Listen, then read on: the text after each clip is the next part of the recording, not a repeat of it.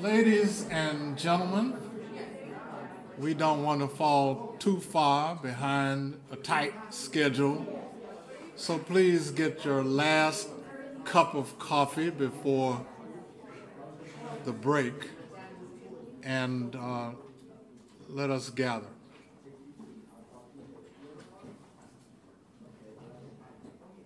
I probably should sing, if not pray. But, and the allusion to the song is because Sterling Stuckey, among others, has characterized the civil rights movement as a singing movement. And my colleague Leonard Brown agrees with that.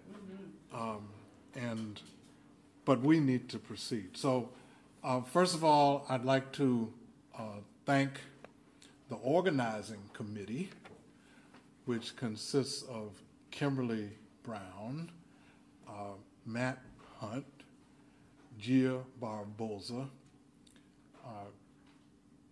Christopher Chambers. Thank you. And I don't think I left anyone off the list. And then, of course, the staff of the Humanities Center, and particularly Erica Koss and Megan Brisson, and people who provided financial help, and people who have provided co-hosting for us through the Humanities Center. And last, before I present Dean Uta Porger to give you a kind of official welcome, I want to thank the chairs of the departments that contributed materially to sponsoring this two-day symposium. Steve Vallis of Sociology and Anthropology,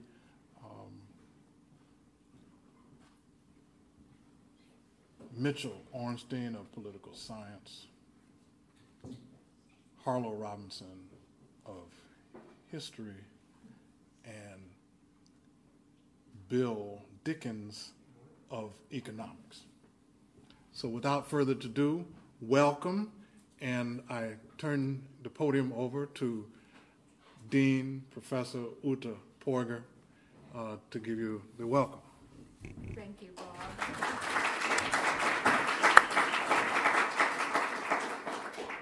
It's my pleasure to welcome you to our two-day symposium, How Far to the Promised Land, as Bob already mentioned, the title of the song, with the subtitle Civil Rights Since Brown versus Board of Education. I want to thank, first of all, so I too will start with some thanks here. First of all, I want to thank Bob Hall for organizing this symposium together with the committee that he already named. As you know, Bob is interim chair of the Department of African American Studies, and he also holds an appointment in the Department of History. And like Bob, I also want to thank Erica Koss and the staff of the Humanities Center for supporting Bob in organizational matters. As you can see from the program, the Department of African American Studies, and Bob mentioned this again, is presenting this symposium together with our Northeastern Humanities Center under the leadership of Lori Lefkowitz, who's here today as well. So thank you for the support of the Humanities Center, which is in our college, as you all know. And thank you for the support of the many departments that co-sponsored the symposium. As you also know from the program that you have all received, I think, it is part of our campus series 50 Years Forward, a series that asks us all to reflect on the promise and achievements of the civil rights movement and also of civil rights legislation such as the Civil Rights Act of 1964. 50 Years Forward also commemorates the 40th anniversary of our Department of African American Studies, and so in that context in particular, it's a pleasure to see the department behind this two-day symposium. It also commemorates the 45th anniversary of the African American Institute, and as you know, we are of course here in the wonderful space of the John D. O'Brien African American Institute, and let me just thank Richard and Marion and the staff of the Institute also for hosting us once again and for collaborating with us regularly. It's always a pleasure to work with you.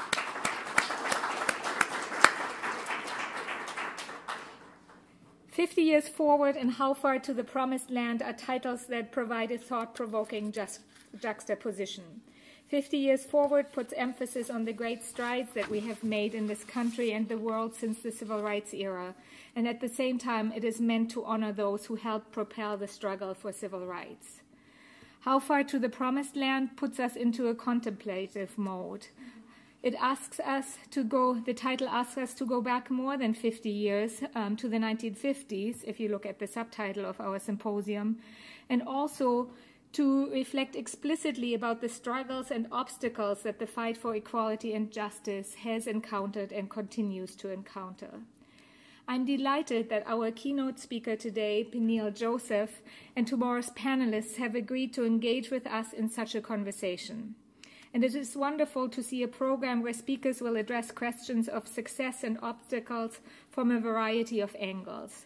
These angles include public policy, they include questions about how struggles for gender and racial equality have intersected.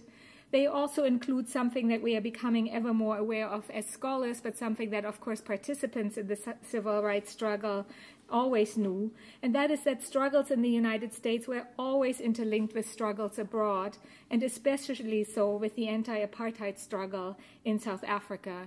And I think the various commemorations and remembrances in the context of Nelson Mandela's death have certainly been powerful reminders over the last couple of months of these important connections. Let me then thank our keynote speaker and the panelists for being here and turn the microphone over one more time to our symposium organizer and my fellow historian, Bob Hall. Thank you, Dean Porter. Because we want to get down to the meat of the evening, I shall be brief. You may read Professor Joseph's profile in the program. I'm just going to promote a couple of his books and indicate that the bookstore has kindly provided for sale and signing two of his books, Dark Days, Bright Days, From Black Power to Barack Obama, and Wait Till the Midnight Hour, A Narrative History of Black Power in America, and to announce the forthcoming biography of Stokely Carmichael, due out in March.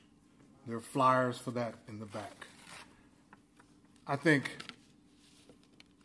in light of the contents of the program, Professor Peniel Joseph is a person who needs no further introduction, and we'd like to get down to the talk and his keynote address. Thank you very much.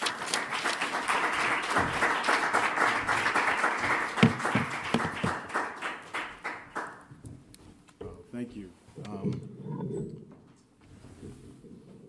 Well, I add one thing to the introduction that I'm currently at Tufts University, Department of History, where I direct the Center for the Study of Race and Democracy. And I'm really, really happy to be here this afternoon. And this whole idea of celebrating or commemorating 50 years forward is really an important time to think about civil rights, human rights, and really American democracy in a historical, expansive context. Because really the civil rights movement, the Black Power movement, I've written and studied extensively these movements, and these were movements for small d democracy, even when people were saying, hey, they're feminists, they're Marxist-Leninists, they're Pan-Africanists, they're revolutionaries. They, at bottom, were trying to create a new world, a new society. SNCC in 1962 has, Student Nonviolent Coordinating Committee has one of the most iconic photos of the time period with John Lewis kneeling almost in prayer with two other activists flanking him. And it says, come, let us build a new world together. And when I teach, I'm teaching civil rights course at Tufts now. When I talk about that and I show that, I show images of SNCC, but I also show images of the Black Panthers. I show images of the Combahee River collecting. I show Angela Davis, but I show Audre Lorde, right? I show different activists, black, white, Latino, Cesar Chavez, and there's a new movie coming out about Chavez. And really, students are still trying to grapple with what it all means because the history has been poorly explained, right? And I'm excited about the new biography of Kwame Ture, Stokely Carmichael, because Stokely is a figure, and I was talking about this earlier, who America has been unable to redeem. And what I mean by that is that what we've done over the last 2 decades is really tried to redeem the civil rights movement. And when I say redeem, I'm putting that in quotes. We've tried to sanitize the civil rights movement. It has a beginning, a middle, and an end. It begins with Rosa Parks, although historically that's not true. It ends with King's, it has a downturn with King's assassination. And then finally, sort of Barack Obama's election is the promised land, right? Everything you fought for came true in November of 2008. So one of the things I tell my students is that in future decades, we're going to say that we achieved a post-racial society between Obama's election in November of 2008 and his inauguration on January 20th, 2009. So there's going to be a little interregnum there where everybody's getting along. Blacks and whites are singing patriotic songs. People are in tears. New York Times says racism's over. I hadn't even gotten the news. That was, thank you, New York Times, racism's done. Newsweek concurs, Time Magazine, all these different things. We found out that that's not true. And even before Barack Obama's election, what we've seen when it comes to the struggle for civil rights, and I'll get into details in a moment, is that it's always proceeded in fits and starts, right? So for every passage of the 64 Civil Rights Act, or Voting Rights Act, or Fair Housing Act, or the Brown decision, there is going to be setbacks. And it's not just setbacks in terms of battles over affirmative action, battles over diversifying universities and corporate America. It's really massive setbacks and civil rights violations, like the issue of mass incarceration that we're dealing with now. Mass incarceration is the 21st century civil rights issue of our time. Mass incarceration is connected to global wars that are in perpetuity right now in 2014 that King talked about as early as 1962. Even before he talks about fierce urgency of now and where do we go from here, chaos or community in 1967, Dr. King was saying that militarism, materialism, and racism were the 3 gigantic triple threats to humanity. He's saying this in 62 when he's speaking, right? So sometimes people will say King shifts in the last 3 years of his life, but you read Thomas F. Jackson's From Civil Rights to Human Rights, which is the best book on Dr. King's political thought, and you see that between 55 and 68, there was always a revolutionary there. But what he did in certain portions of his public political career is massage the message. Post-65, there's no massaging the message, right? So post-65, we get a Dr. King who's literally and figuratively on fire, like one of his best biographers, Taylor Branch, has said. He becomes a pillar of fire post-63. And the fire that he's bringing, and again, Dr. King's not the only person to bring fire. You've got Amiri Baraka, the late Imamu Amiri Baraka, formerly Leroy Jones. I was at his homecoming in January at Newark Symphony Hall. 4,000 people were there. There were so many grassroots people and dignitaries there. Baraka is one of the protean figures of the 20th century. Arnold Rampersad has said his impact on culture and letters rivals that of Frederick Douglass. So when we think about Baraka, don't read the New York Times to find out who Imamu Amiri Baraka was. They hated Baraka. And the reason they hated Baraka is because even though in 1960 he was called the king of the Lower East Side, he rejected the mainstream stardom. He rejected the chance for the Pulitzer Prize.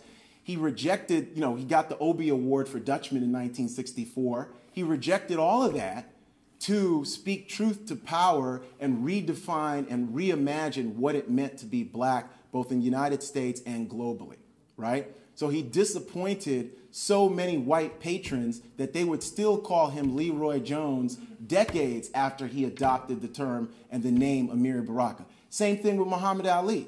There's still white folks who are going to call him Cassius Clay because Cassius Clay is the person that they want to remember, right? They don't want to remember a revolutionary who's named Muhammad Ali. When we think about this idea of civil rights, briefly, when we conceive of civil rights in the United States, what we've done is basically conceived of a short civil rights movement, right? Jacqueline Dowd Hall talks about a long civil rights movement. I want to talk about a black freedom struggle. And that short civil rights movement is really between 1954 and 1965. And I'll be even more specific. It's between May 17th, 1954 and August 6th, 1965.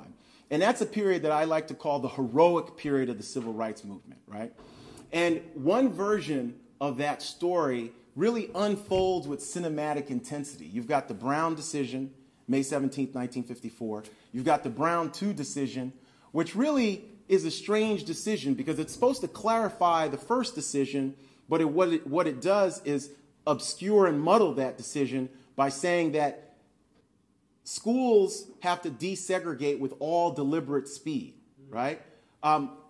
White citizens who are anti-black in this country, which means the majority of the country, what they do is create something called white citizens councils. And white citizens councils are not the Klan.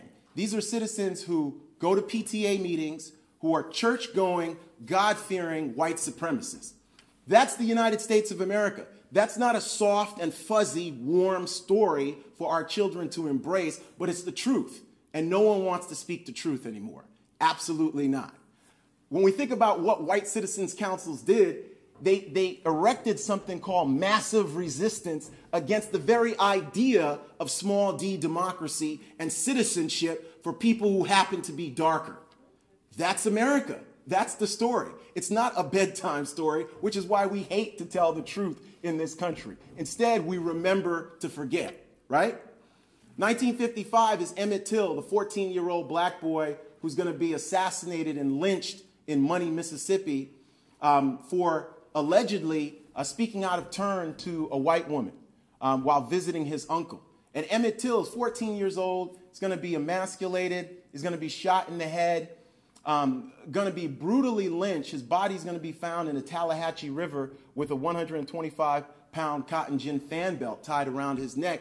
But the reason why Emmett Till, and we made the big comparisons between Emmett Till and Trayvon Martin this past year, but the reason why Emmett Till doesn't become just another black boy who's dead, right, is because his mother allows his casket to be viewed. She says she wants the world to see what they've done to her boy. But it's not the world, it's the United States of America. So the same country that Barack Obama talks about, American exceptionalism, the best country in the world, destroyed and murdered Emmett Till. And if you want to understand the United States of America, you can't just embrace the good, you've got to acknowledge the bad. And you've got to acknowledge that when we think about the civil rights movement is a movement not just for human rights, not just for small d democracy, but it's a movement against racial terrorism right here in the United States of America. That's what everybody lived with in the United States of America, racial terrorism. It was systematic, it was brutal, it was institutionalized, right? It was connected to the criminal justice system, it was connected to pseudoscience, and it was connected to religion. It was money, it was religion, it was militarism, it was institutions, including institutions right here in Boston. So it's Northeastern University, it's Tufts University, it's the Boston public school system, it's New York where I'm from. We are all implicated in the politics and practices of white supremacy that the civil rights movement was trying to destroy. And it did not succeed. It did not succeed. The reason we have mass incarceration today is because it did not succeed. The reason we have so many black people who are unemployed today, twice as many as whites, and when we think about poor black areas in Boston, in Chicago, in Detroit, in Oakland, 45, 50, 60%, there is a crisis in America. There is a crisis in America that a black president refuses to confront, that his administration refuses to confront. That State of the Union is not nearly enough for the crisis of race in America right now in 2014. So the best thing we can get out of these commemorations, and I'm going to continue with that trajectory, is fuel and ammunition to how do we grapple and fight with the racial terror that we face in the United States today. And that racial terror is connected to economic terror. It's connected to gender discrimination. It's connected to homophobia. It's connected to the way in which poor people are so disrespected in this country that they don't even exist in the minds and hearts of politicians. 50 years ago, we talked about a war on poverty. We turned that war on poverty into a drug war that was a war against the black poor. We went from 500,000 people in U.S. prisons to over 2 million in 34 years because a drug war was adopted to destroy black and brown poor people in the United States. And it's only because Michelle Alexander's heroic book, The New Jim Crow, has become a bestseller that mainstream elite blacks who are wedded to a politics of respectability have even discussed the idea and the issue of mass incarceration. When we think about 1957, we think about Little Rock, Arkansas, and the Little Rock Central High School crisis, and the desegregation that was forced. 101st Airborne Division is forced to escort the Little Rock Nine. 55 to 56 is the 381-day bus boycott. When we think about that, we distort what really happened. Rosa Parks was an activist. Rosa Parks was an organizer. Rosa Parks had been mentored by people like Ella Baker, who was the founder of the Student Nonviolent Coordinating Committee. Rosa Parks was a long marcher.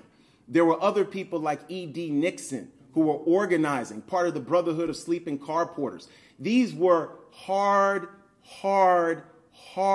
long marchers. These were people who knew that Montgomery, Alabama was going to be not just a test case, but it was going to be ground zero in a new struggle to try to transform and defeat white supremacy in the United States.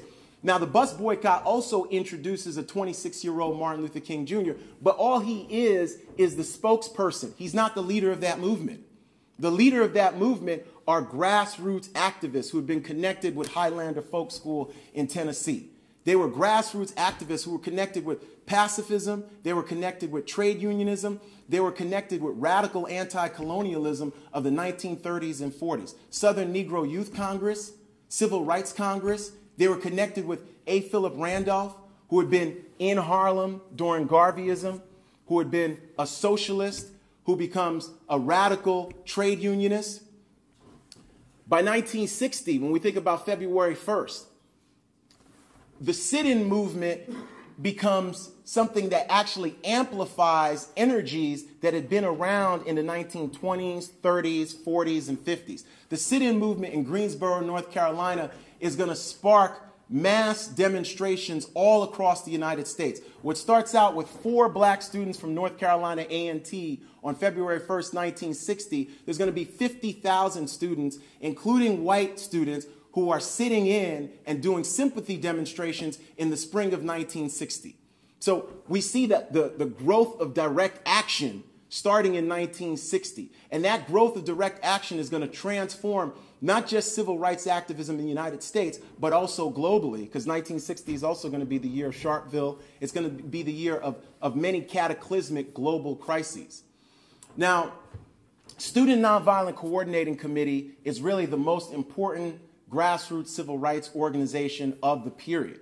And SNCC is going to be an organization that generates so many different kinds of radicalisms. SNCC is going to generate second wave black and white feminisms, black nationalisms, black power, movements and struggles for interracial democracy with Freedom Summer and the Summer Project, anti-imperialisms, anti-war activism. That's all going to be SNCC. Harry Belafonte calls them the shock troops of democracy.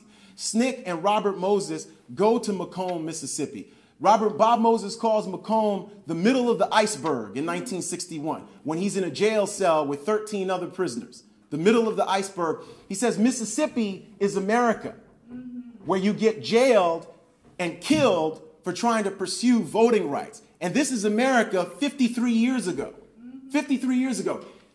that doesn't leave your system in 53 years. I'm here to tell you that. So if in 1961 you could be killed and shot in Macomb, Mississippi for citizenship rights, Barack Obama doesn't erase that legacy. He doesn't erase the continuation of that legacy right here and now. He refuses to talk about it. He refuses to talk about it. So and remember, Dr. King didn't expect Lyndon Johnson to talk about it either. Dr. King talked about it. And so did Stokely Carmichael. Fannie Lou Hamer gave the testimony before the Credentials Committee in 1964, talking about how she had been viciously, brutally beaten and assaulted in Winona, Mississippi for trying to be a decent human being. That's what she said, right? And what does Lyndon Johnson do? He calls a press conference because America's dirty, nasty little secret cannot be televised live to the entire country, right? And that's the civil rights movement. Very briefly, 61, we talk about the Freedom Rides. And the Freedom Rides are interracial groups of riders between May and December who travel the country trying to defy racial segregation.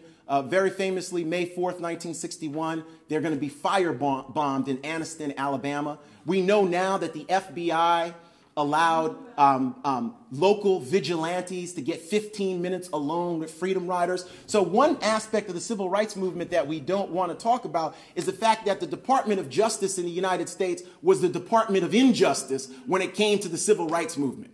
It was the Department of Injustice when it came to the civil rights movement, when it came to protecting black lives. Now, of course, there's going to be some exceptions, but in the main, the FBI, it runs wild, not just against Martin Luther King Jr., but against innocent, peaceful, nonviolent demonstrators. And that's the legacy of the FBI. And that is such a grotesque legacy that in the late 80s, by 88, 89, they had to invent a movie called Mississippi Burning, where the FBI agents were the heroes, right? So what you get in the United States about the civil rights movement is the big lie. The big lie where you say actually the opposite of what occurred. You say it enough and people start believing, well, wow, the FBI helped Dr. King, huh? They helped find Schwerner, Cheney, and Goodman. When we think about 1962, 62 is the year where James Meredith helps desegregate the University of Mississippi in September, and there's going to be 3 days of rioting in Oxford, Mississippi at the prospect of having the first black student. 62 is also where King tries to desegregate Albany, Georgia, and really is going to run into massive resistance, but the resistance this time is not going to be as brutal. King is looking for a confrontation that's going to show the world the brutality of segregation, show the world the misery of segregation, show the world the injustice of Jim Crow. And what he gets is a sheriff who lets him go. He's combating that strategy. He's going to have better luck in 1963 in Birmingham, Alabama. And we've got Diane McWhorter's Carry Me Home. We've got all these very, very important books about Birmingham, Alabama. 63 is going to be very important because it's the centennial of the Emancipation Proclamation, right? It's also the year James Baldwin comes out with The Fire Next Time, which is really the brilliant masterpiece of the civil rights period. And Jimmy Baldwin, gay, black, proud, human rights activist, ally of Malcolm and Martin and Stokely, a beautiful, heroic warrior of this period, who is not remembered often enough, who dies way, way too soon in 1987.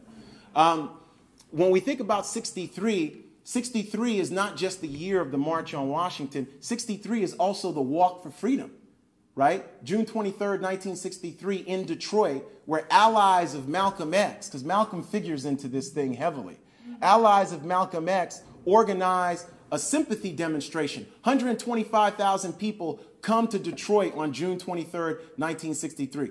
Reverend Albert Clegg, C.L. Franklin, James and Grace Lee Boggs, long marchers, strivers are coming to Detroit in 1963.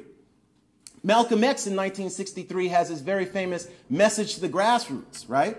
And that speech in November of 1963 is a speech where Malcolm distills the whole idea of anti-colonialism, the whole idea of black power and black internationalism, the whole idea of anti-imperialism in that speech that others like Stokely Carmichael, like the Black Panthers, like Angela Davis are going to take and carry on in the late 60s and early 1970s. Malcolm is talking about the Vietnam War in The Ballad or the Bullet by the spring of 1964.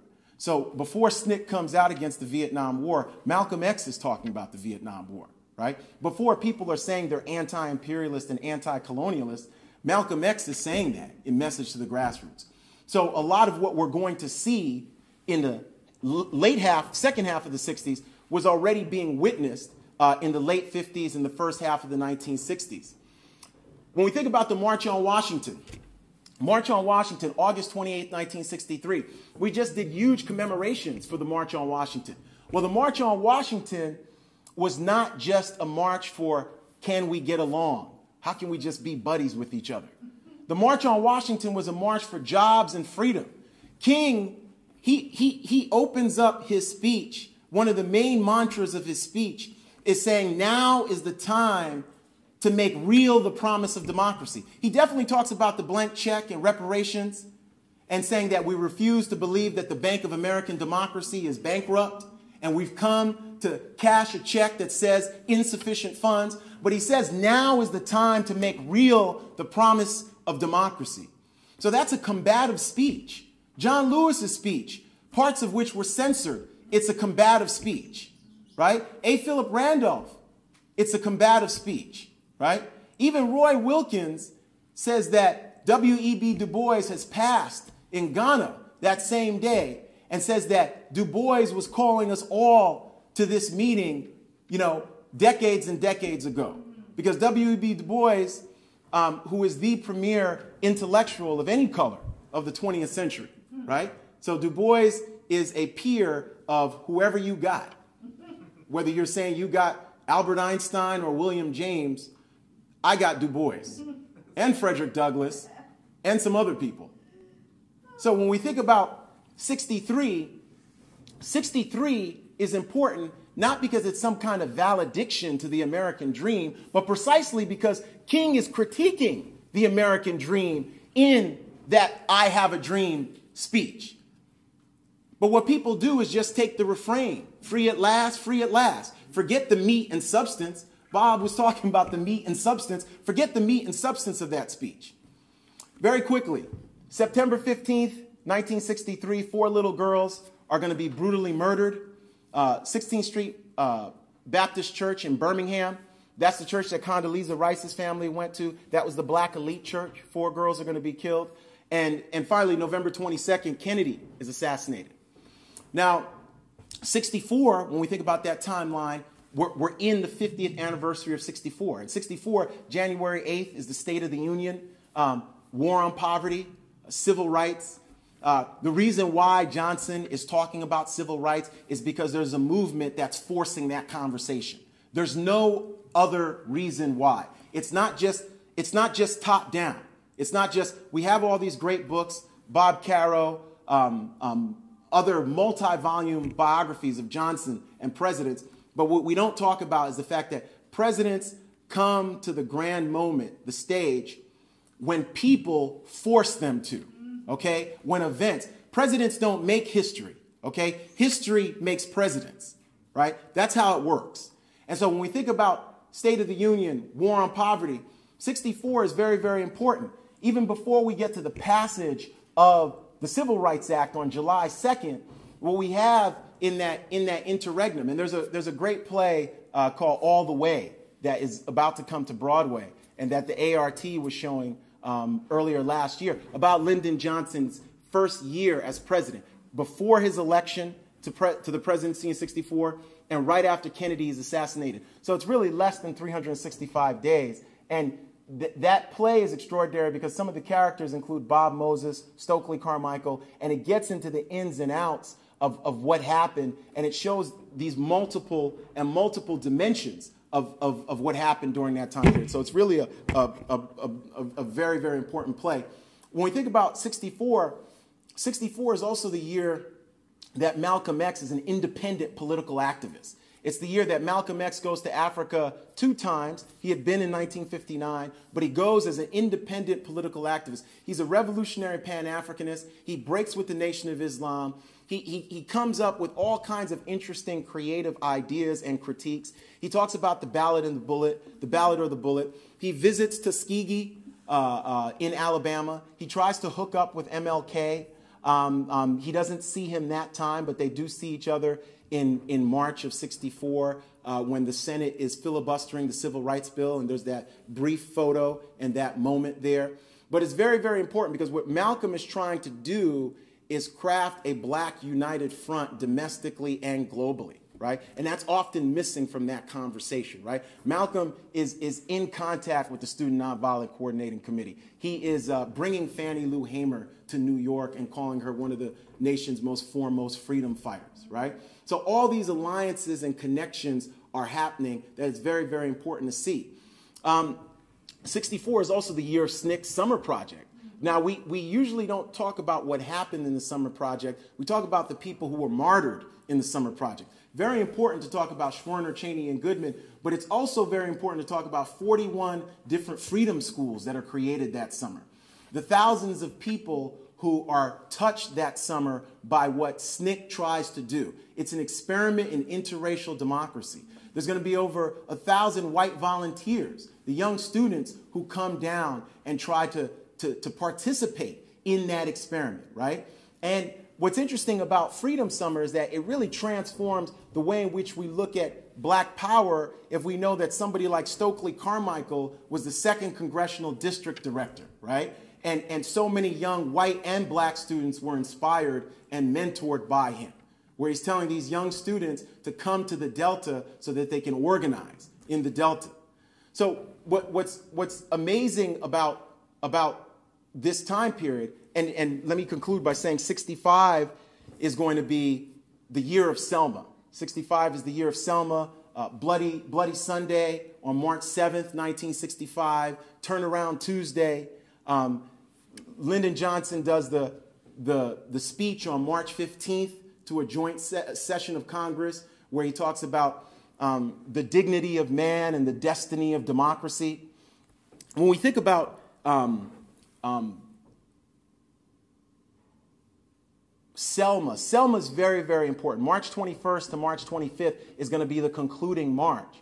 Now, that's not only a march that goes from Selma to Montgomery. That's a march where SNCC activists, led by Stokely Carmichael, they burrow deep into Lowndes County, Alabama, and that march is going to sow the seeds for the original Black Panther Party, right, in Alabama. So on some levels, when you think about that, there's so much rich irony in there where SNCC is so identified with Malcolm X, and it's really Dr. King that helps open up Alabama for them in that march, even though they have disagreements. But Stokely always professes his undying love and commitment to Dr. King because he says Dr. King taught black people to face racial terror without fear.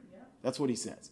And he had known Dr. King since 1963, had served as his bodyguard and driver in Greenwood in '64, and of course becomes very close along the Meredith March in '66.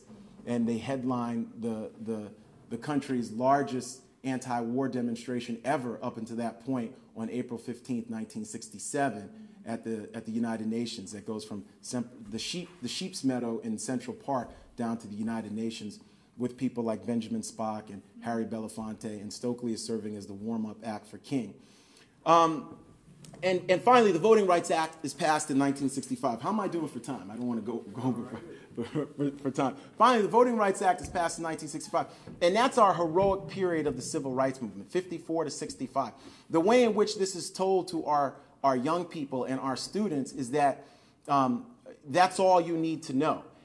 One of the reasons why that is because by 65, in the aftermath of Watts, because 5 days after the Voting Rights Act, Watts explodes, right? August 11th to August 18th. The Watts explosions, the racial rebellions, the unrest from 65 onwards, they don't fit in neatly into that narrative of a heroic period of the Civil Rights Movement, which is why there's not been a Martin Luther King Jr. movie even though I know there's 2 in the works. It's why you don't often, until The Butler, get even a decent adaptation of really the fear and loathing that characterized America in that time. And the best thing about the Jackie Robinson movie is the way in which white supremacy is so casually displayed in that movie. That's America. That's our country. I'm not running for president, so I don't have to lie and say that this is such a terrific place to be and everybody has warmth and love in their heart. Because historically, empirically, it's not true. It's not true. You can go to the archives, you can interview the people who were actually alive during that time period, and you know that America, when we think about the post-war period, is a brutally segregated, right, murderously violent, right, unapologetically racist nation, right? Doesn't mean that activists weren't trying to change it and transform it, but that's the status quo of the United States. And that's why people got assassinated. That's why people got killed. My students ask all the time, why were there all these assassinations during the time? You know, Kennedys, both Kennedy brothers, King, Malcolm, Medgar Evers, you know? And I should have mentioned Medgar Evers being assassinated right after John Kennedy gives the best speech of his life on race relations and civil rights, you know? June 11th, 1963, Kennedy's finest moment. He gives that speech, and Medgar Evers is assassinated in the early morning. They're saying about 1 a.m., 1:30. Right? In front of his wife and kids, right? That doesn't happen in a civilized nation. And Stokely Carmichael was constantly saying the whole notion of Western civilization was a misnomer, right? He wasn't popular in mainstream audiences after saying that, because when you tell the truth, mainstream audiences, the applause stops. Right? The applause stops, right? So when we think about the mainstream civil rights movement, that's it. What I want to focus on before concluding is that there's another narrative that we can tell our students, that we can teach to people, that really reconciles that sepia-toned, everybody gets along, Martin Luther King Jr. saved us all, with the harsh reality that we hear and we experience today. Because our harsh reality is the reality of Trayvon Martin. It's the reality of mass incarceration. It's the reality of skyrocketing unemployment for African Americans and so many black babies being born who don't have a chance in the United States of America. That is our harsh reality. That's the harsh reality. The new normal is segregated public schools where the racial achievement gap is an enormous canyon and growing. The new normal is segregated suburbs and urban cities. The new normal is segregated universities and HBCUs that are in decline and on the verge of closing down, right? Including, we've seen the dismal reports about Howard University, right? The new normal is a class of African Americans who are really part of a talented, not so much 10th, but an elite 1%, who have access, who are entitled, who've got degrees from Ivy League schools, who refuse to speak truth to power and talk about the new Jim Crow. And it's not a new Jim Crow that's just mass incarceration. That metaphor extends to every single aspect of our daily lives in the United States, including the Shelby versus Holder voting rights decision, which is an absolute disgrace, which brings us back to the old Jim Crow, right? When we think about the new voting ID laws that everybody from Texas, it was just struck down in Pennsylvania, have tried to enact. This is the same politics of coercion and white supremacy that we saw enacted after the Civil War. And it's just updated. That's all it is, right? You don't have to say you don't want black people to vote. We understand what the message and the outcome is. So the new normal is that we see tremendous evidence of racism when it comes to racial disparities. Every single social economic indicator that's positive in this country, African Americans are disproportionately underrepresented. And every single one that's negative, they're disproportionately overrepresented. So the new normal is that we see racism in its outcomes. It's ugly, it's vicious, it's anything but subtle, but in a post-civil rights context, post-Black Power context, what people say is that, well, these folks just must not be trying hard, because I made it. You know, like my mother came from nothing, and, you know, I made it. I'm an immigrant from Nigeria. I'm an immigrant from Haiti. I'm from Jamaica, Trinidad. you know, I made it. My people were from the South. We made it, right? I don't even want to tell you what white immigrants and white ethnics think, right? Their whole thing is that, you know, just shut up, quit complaining. We had nothing to do with slavery, right? So the new normal is colorblind racism, right? The colorblind racism. And people would take, conservatives, even in the 1970s, took it from Dr. King's speech, the whole notion, content of your character and not the color of your skin, right? But they don't want to talk about outcomes and disparities in outcomes. So what can we do? How can we talk about Martin Luther King Jr. at 85, the civil rights movement, in a way that's profound, in a way that's substantive, and in a way that's hopeful? Well, the thing I want to really close with is this idea of talking about King at 85 and what King represents, and how there's one aspect of King that can't be redeemed, and that's going to be King's ferocious critique of economic injustice, war, right? And his critique of capitalism, right? So King, they've redeemed King, and we set up a plastic King and a monument in Washington and a holiday, right? But they've only redeemed parts of King. They stopped King in 1963. They don't want to talk about Stanley Levison and advisors who were Marxists. They don't want to talk about King in Birmingham jail and what King meant when he said the great wells of democracy. He wasn't patting America on the back. When he said that one day the young people who are organizing and are being brutalized in Birmingham, Alabama, we're going to be remembered for bringing this nation back to those great wells of democracy that were dug deep by the founding fathers. King was being too kind. The founding fathers didn't envision multiracial, multicultural, multi-class democracy. Never. They didn't envision multi-gender democracy. They didn't envision any of this that we have right now. But what King was talking about was aspirational. The hopeful aspect of King was that, and in one of his last speeches, he says that the greatness of America lies in the right to protest for right, right? King was assassinated helping sanitation workers in Memphis, Tennessee, right? King's argument was that we could all be of service as long as we remembered the least of these. So if we can remember that there are irredeemable parts to King and the civil rights movement, there are irredeemable parts to Stokely Carmichael and Black Power, the Black Panthers, Amiri Baraka, who really should have gotten a National Freedom Award, the Medal of Freedom, right? Long marcher. But you don't get a Medal of Freedom when you speak truth to power and you tell people who've done grotesque things to citizens here and abroad that they're wrong. You don't get medals, right? And even right now with Barack Obama is not Martin Luther King Jr. That's what people were sold in 2008. You were electing Dr. King. No, you were electing a U.S. president. When you look at a picture of Dr. King and Lyndon Johnson or Dr. King and John F. Kennedy, Obama is Kennedy and Johnson.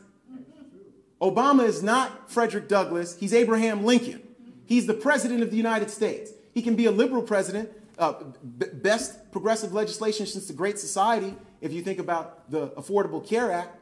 But he is not a freedom fighter. He is not an activist in the King mold. Not at all. And we need to stop those comparisons.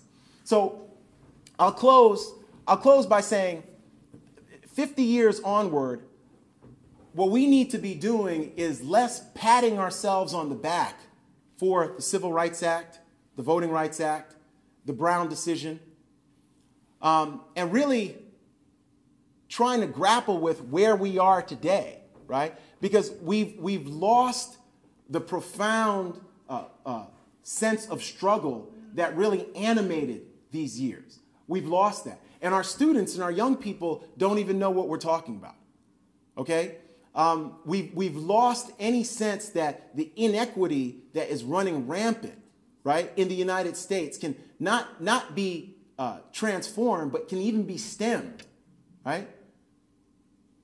So what I'll close by saying, when we think about the civil rights movement is a time of social and political transformation, but it's a time of of combative politics. It's a time of real robust debates, and at times that broke out into physical violence over what was the meaning of American society and American democracy, right? There were competing definitions of American democracy, and we still have that. We see Tea Party versus labor unions. We see conservative Republicans versus not just liberal Democrats, but social Democrats, right? We see visions of democracy that are inclusive, that are expansive. We see others that are boiling us all down to building an ever bigger and broader police state and also a prison state, right? We see one vision of democracy that talks about diplomacy and another that says we're going to be in perpetual war forever and taxpayers are going to pay for it, and we're never going to eradicate poverty so long as we're building more bombs and we're setting up private contractors to make billions and billions of dollars in Afghanistan, in Iran, in Iraq, and all over the Middle East, right?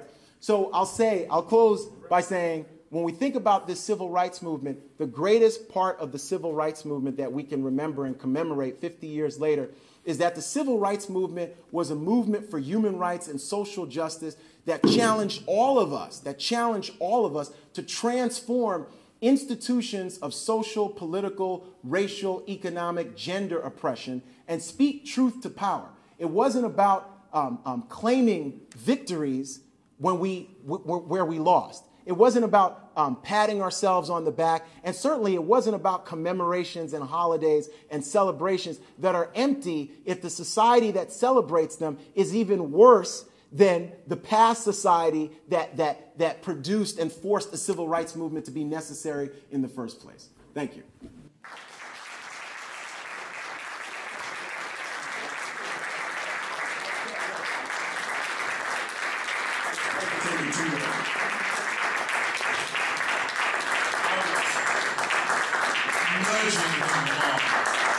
Continue to applaud if you feel so inspired.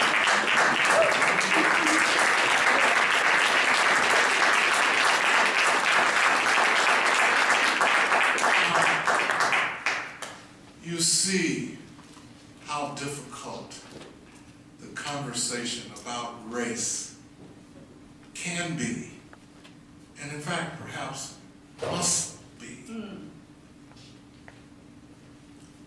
I was telling Pat Sullivan on the way from the airport that I was rereading John O. Franklin's autobiographical narrative. And speaking of the Constitution, Thurgood Marshall, while he was a sitting Supreme Court justice, gave a speech. He gave Professor Franklin an advance copy of it, and Franklin said, you know, great speech. And there was a line in there that referred to the Constitution as a flawed document. Thurgood Marshall got a lot of gas for that. Peniel Joseph is one of the few people right now who managed to bring 300 people together in a room, according to the Boston Globe story, through his Institute on Race and Democracy, to have a conversation about race. John O. Franklin tried to lead Bill Clinton's conversation about race, and that blew up in everybody's face. So, having said that, please address your questions to Professor Joseph, but try to make sure that they are indeed genuine questions rather than speeches. Now, if you want to give a speech, I can arrange that on another occasion. Thanks very much.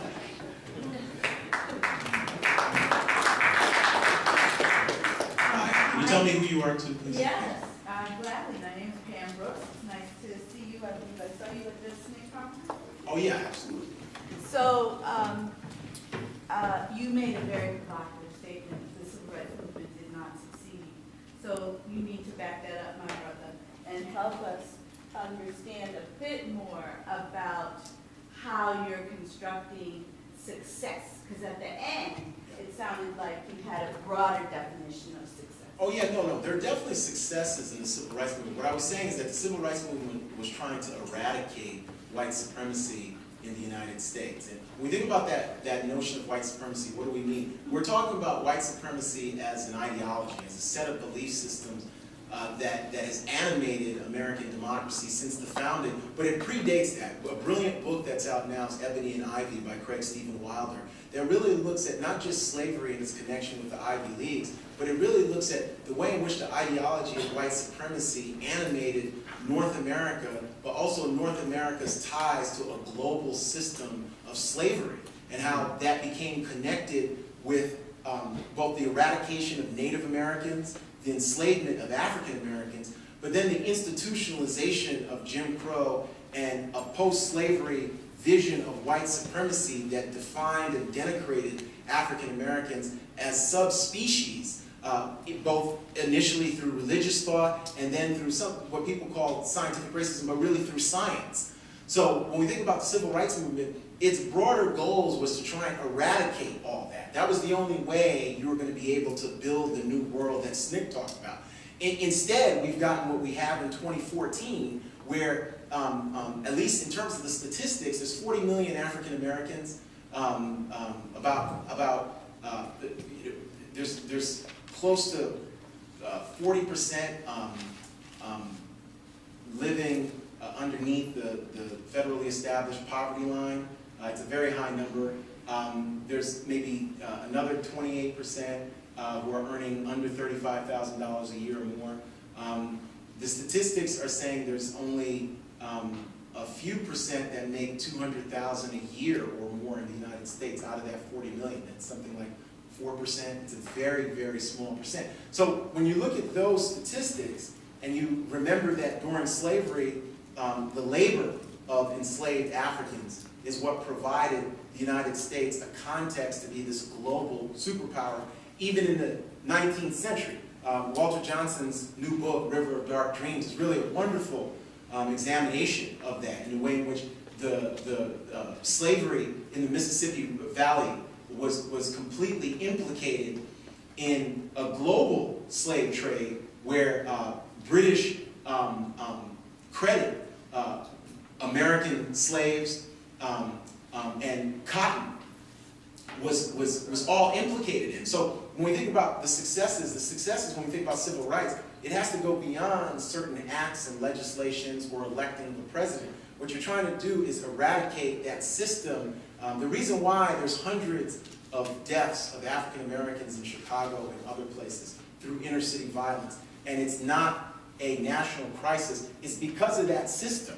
It's because of that system. Now, what we've been told, African Americans, whites, conservatives, progressives, is that it's the fault of the individual. That's what we've been told. And we were told that during slavery. So Oscar Hamlin, Daniel Patrick Moynihan, none of these guys are geniuses who reinvented the wheel. Thomas Jefferson said Philip Wheatley was just a nigger. Right. We've been told we were niggers from jump. Okay? So that's all. These are just new ways to articulate that, yes, you are a nigger. That's all it is. So when they're telling you it's your boy's fault he's in jail, when they're telling you it's the people's fault that all these people are being incarcerated and are being killed with gunshots. My brother's an emergency ER doctor in Baltimore. All the young black men, all the gunshot victims are young black men. And he's telling me, he's saying, look, this is not a coincidence. And if these were a bunch of young white men coming into my ER, there'd be a national crisis. And there'd be programs and something to eradicate this. So we should not be surprised. So the exception is,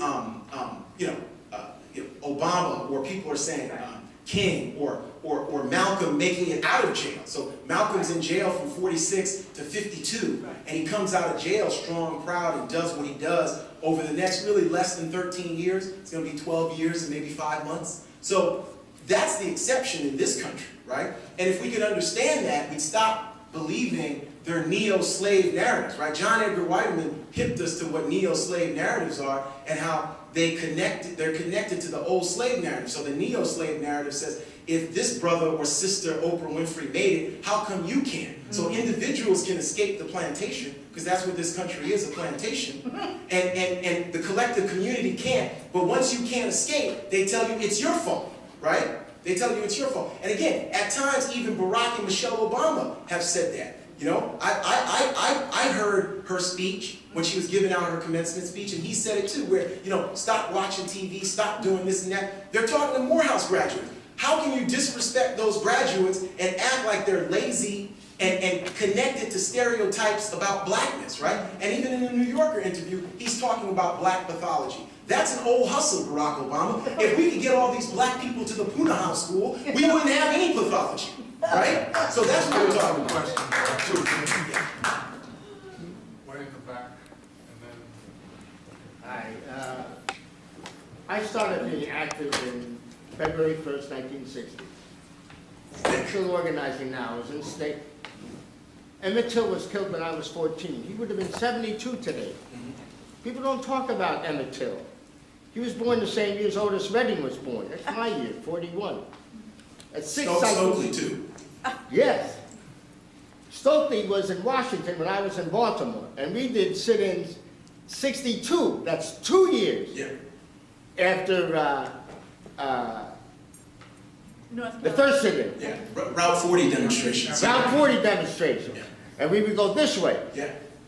And we would go every which way. I was charged with inciting to riot outside of a penitentiary. And I won. I was outside the penitentiary. Then I was the last out of the penitentiary when we broke down the theater outside Morgan State College, Jim Crow.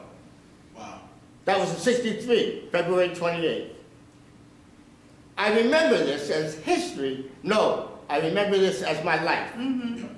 And you got everything right on the money.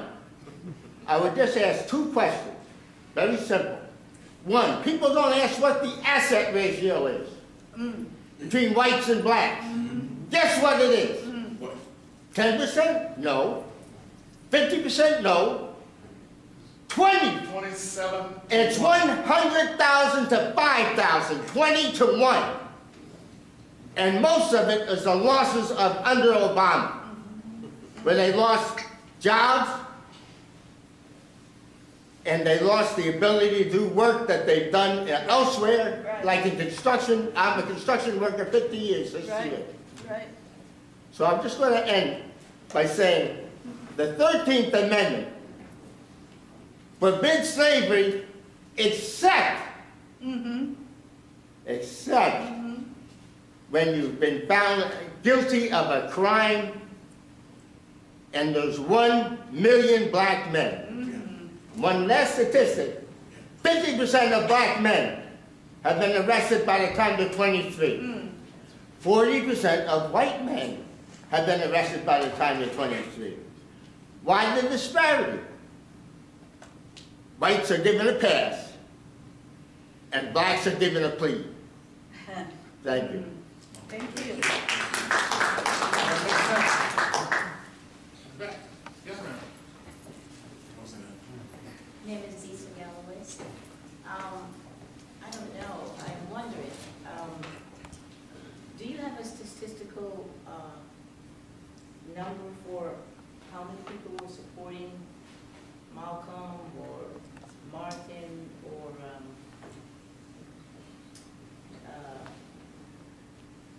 the major, you know, in each decades or generations, we seem to have the people who get out front. Of course, we need the leaders. From what I've read, it says that these people were, you know, our leaders, the ones that are named and some other people. They were working hard. They were very disappointed in the type of support that they felt in the community. And it continues to puzzle me. I mean, I understand the pathology and the psychological issues. I'm just wondering, what were the actual support in the cadre of the middle class or the poorer people, black folks especially, supporting these leaders? And I'm wondering, I mean, even though I know that we're in a military-industrial complex and a lot of other things, including a fascist society, I'm just wondering if these type of things, what can we do? How should we understand it? And what are these numbers? Because there are many other alarming things that I understand. I understand that, you know, we have 1 million people of color in prison, but what are we going to do? Yeah. And what should Barack Obama do? No, thank you. In terms of support historically, I mean, it's in some levels it's easier to gauge Dr. King's support in the sense that one, there's going to be public opinion polls. So in the black community, he's very much has huge favorability ratings. You know, in the 1950s and the 60s, and by the time March on Washington and then the Nobel, and even during Black Power, his favorables among black folks are very, very high. His favorable among whites starts to decline starting around 65, in terms of the end of 65, and into 66. Sounds bad too. In Chicago, yeah. So there's that. Malcolm's going to be different. I mean, Malcolm is the leader initially of more of a sect. I mean, people are going to say that the Nation of Islam has 25 to 50,000 people in it. Sometimes people say more or less. At the time that he was in it, and he helps grow that group from really just several hundred to much larger numbers. Then he's going to have a more secular impact, not just when he leaves, but through young students, militants, and his speeches. I mean, by 61, he's the country's second most sought-after public speaker, and the first is Barry Goldwater. So on the college lecture circuit. So he's going to have a huge impact there, but certainly I would say that you know, King, who's connected to the black church, even though he's got a star-crossed relationship with the largest black church organization, National Black Convention, Baptist Convention, with Jackson has a real bitter relationship there. King has more, is going to have more breadth and depth of support nationally in that sense, where Malcolm is going to have real support, but it's going to be among people who are in urban cities, who are have been connected at times to prison and other situations. Under Malcolm X, I think that his influence would be hard to measure, even by opinion polls. Yeah, because I agree. When I was in college in 65 through 69, there were recordings, there were records that were being listened to by black students on college campuses and elsewhere. So that people could just about recite passages from the ballad or the bullet. And then the socialists, George Brightman, and Malcolm X's last made sure that we got all of his speeches and things in cheap, paper editions, and those were spread widely. So the influence went far beyond those who might have subscribed to the Nation of Islam. I agree. And certainly public opinion polls, I can't measure that. I would say among movement people and intellectuals, SNCC was giving out recordings of Malcolm in Lowndes County to sharecroppers, so they could hear the ballad of the bullet and hear some of the last speeches. So I agree. Well, in terms of what we can do now, one thing Obama could do, and he's doing stuff through presidential order now, he's announced stuff, but a lot of it's disappointing to the extent, like a year ago, he could have announced this minimum wage, right? So a lot of stuff is mystifying in the sense of post-re-election, right? In terms of what he could do about mass incarceration, the federal government, I give Eric Holder credit for the speech in August announcing sort of a transformed criminal justice policy in terms of war on drugs. The caveat is that the federal policy has 14% of inmates in there. So the caveat is that a lot of this needs to be redressed at the state level and the local level.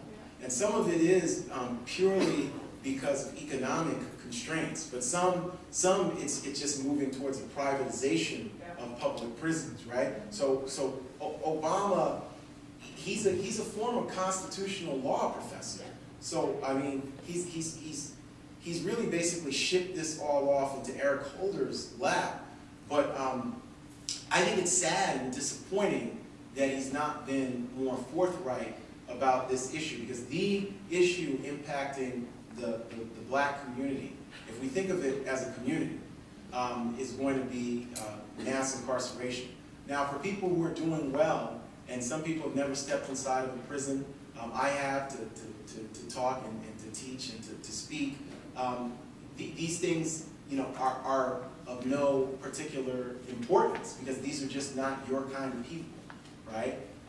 But for those of us who are interested and care about these parts of the community, then that's been disappointing. And as president, especially a second-term president, you know, what is there left to do with a Congress that's intractable than use your presidency as a bully pulpit? There's nothing left to do because there's literally no formidable legislation that's going to be passed. Because if they pass immigration with no pathway to citizenship, we might as well have elected a Republican. Yeah. You know, so if I'm hearing what I'm hearing leaking in the New York Times, that this cat is going to sign, and I say this cat, just like Stokely used to call Lyndon Johnson, this cat, the president. And that's why him and Roy Wilkins had the big falling out. It's like, Stokely, don't call him this cat.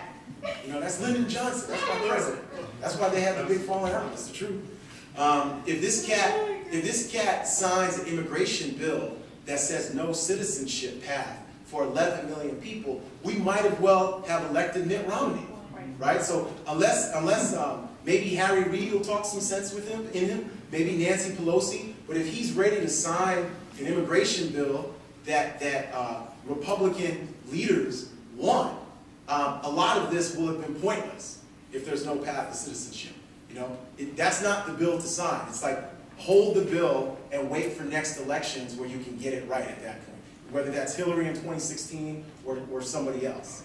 Can we field maybe 3 questions and then see if Professor Joseph can bundle those? Yes. Hi, I'm Jackie Dobbin, and I wanted to ask you if you think that we're worse off today because of Obama's election. In that I think that, you know, white folks can pat themselves on the back, as you said, and say, you know, well, we're in a post-racial society because we elected a black president. And, you know, that perhaps if Romney or John McCain had been elected, the Occupy movement might have turned into something more vigorous, or we might have more of a grassroots kind of urgency to address all the wrongs and horrible things that are going on that you're talking about so well. Thank you. Another question. I'm trying to bundle questions. Sure, I'm trying to do People are getting hungry and cold. All right, we'll do let's just do one more and then we'll get Bill Crowder. Yeah, Bill Crowder. You kind of stop, it's not a critique, but you kind of stop with the 1965 Voting Rights Act repeal in 2013. As I look at it, that's a retreat. It's going backwards to where we were, who knows? Oh, yeah, I agree with that. That's what I'm saying. Yeah. That is what you're saying. Yeah. Yeah. Yeah.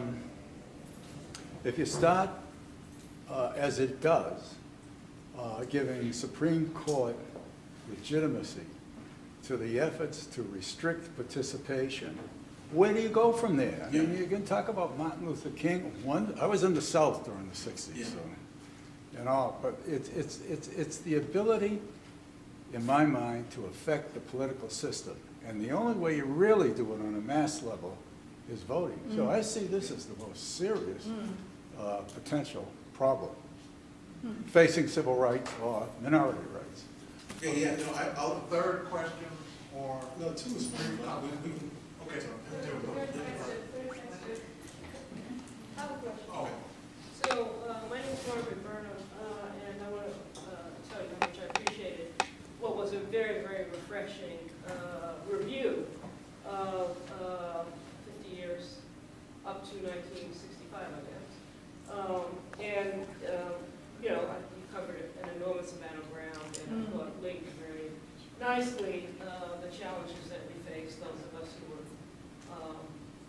on the ground in 65 and during those years, with the challenges that we face today. You know, our history is actually being framed, as you are doing today, for the future, right now. The history of that movement, the history of the civil rights movement, the history of the pre-civil rights movement, the 1940s, et cetera.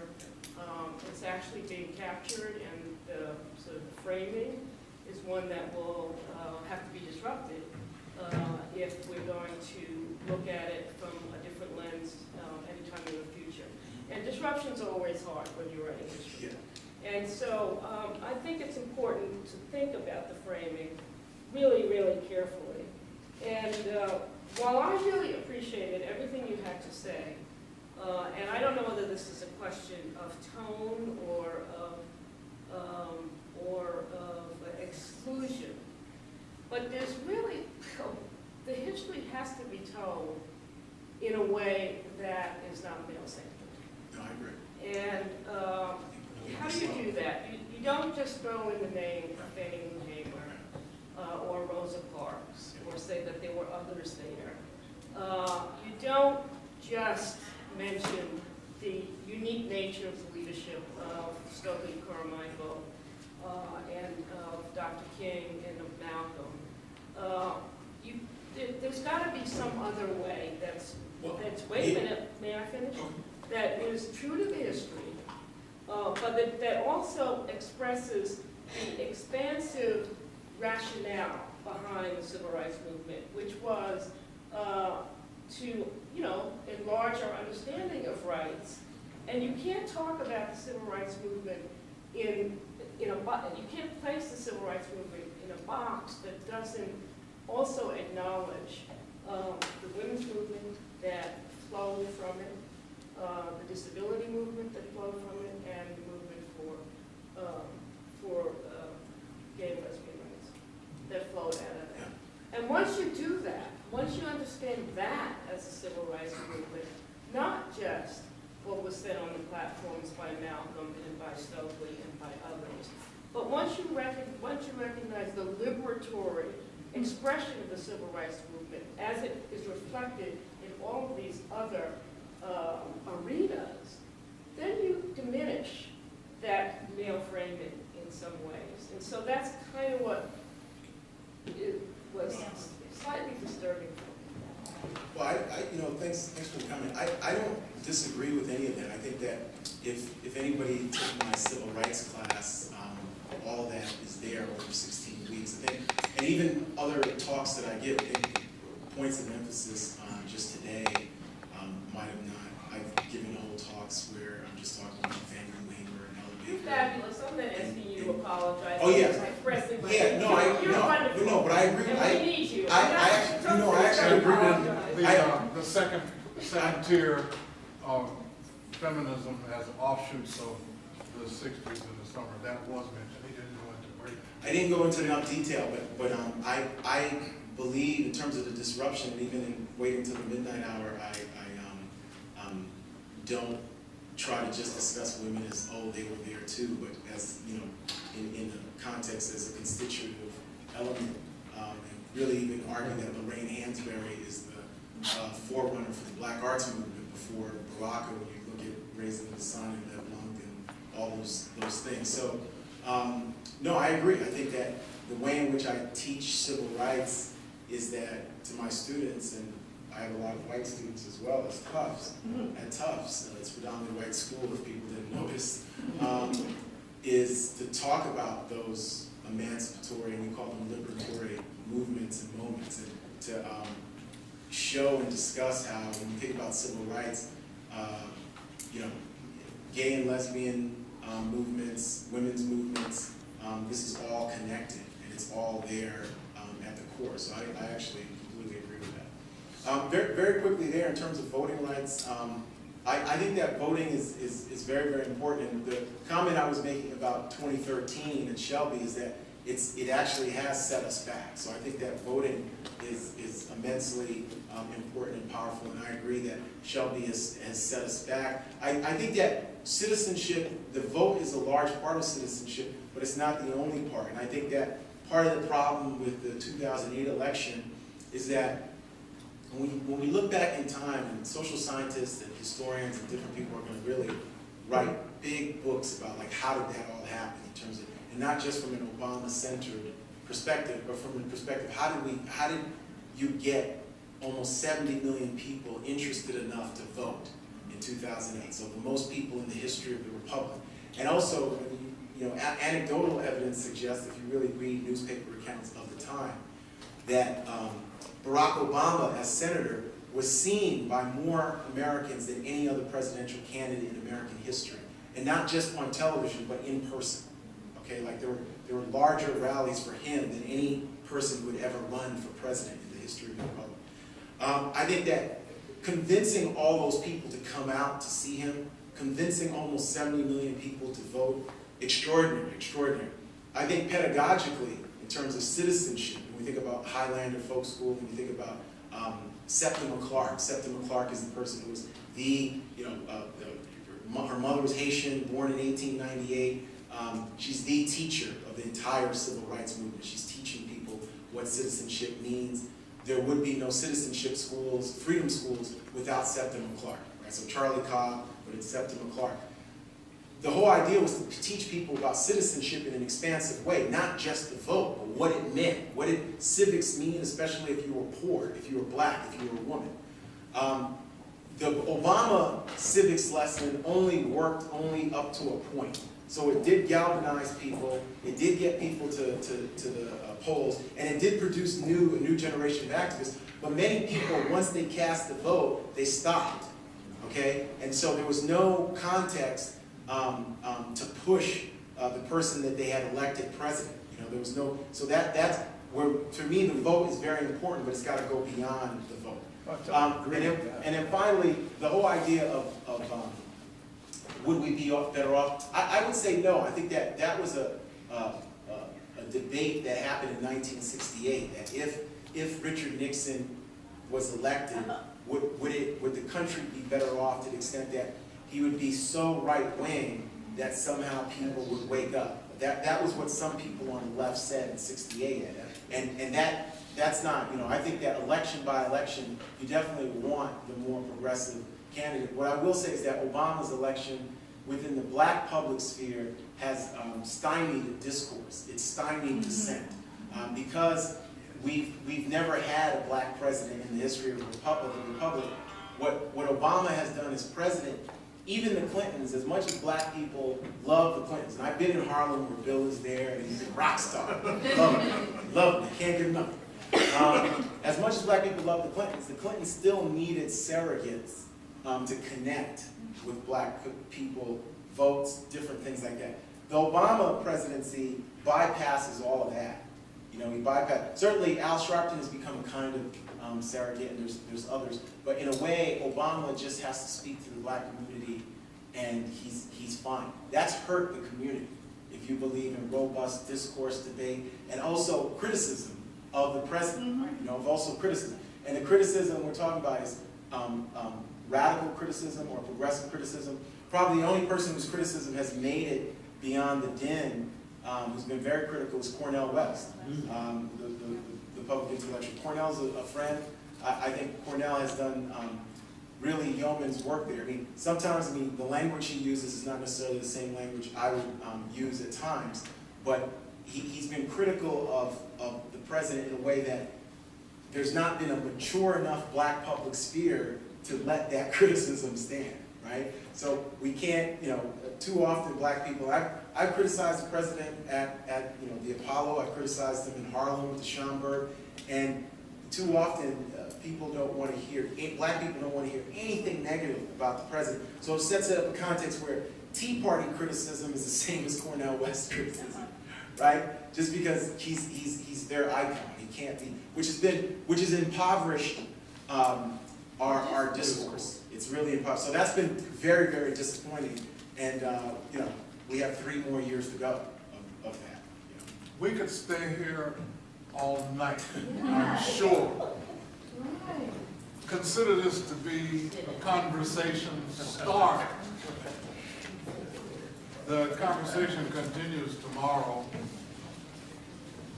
with 3 panels, one on civil rights law and public policy since Brown v. Board, featuring Matt Hunt, our own, Patricia Sullivan from the University of South Carolina, and Donald Tomaskovic Devi. And I think you'll find there, particularly in Donald's stuff, some very quantitative, data-driven items. And then in panel number 2, 10:45 in the morning, how much farther for women Race, Gender, and Civil Rights, featuring Pamela E. Brooks and Carissa III. And then the closing panel, partly inspired by the recent demise of Nelson Mandela, is a panel on Jim Crow in the U.S. and apartheid in South Africa, a comparative look at race and democracy, and Pam Brooks and one of her professors, Robert Hall, is going to hold the fort there. Pam taking the lion's share, I assure you. So thanks very much for coming out. Yeah, and thank please you so much, make yes. as many of the sessions tomorrow as you can, and send your students. Yeah. Yes. Thank you very much.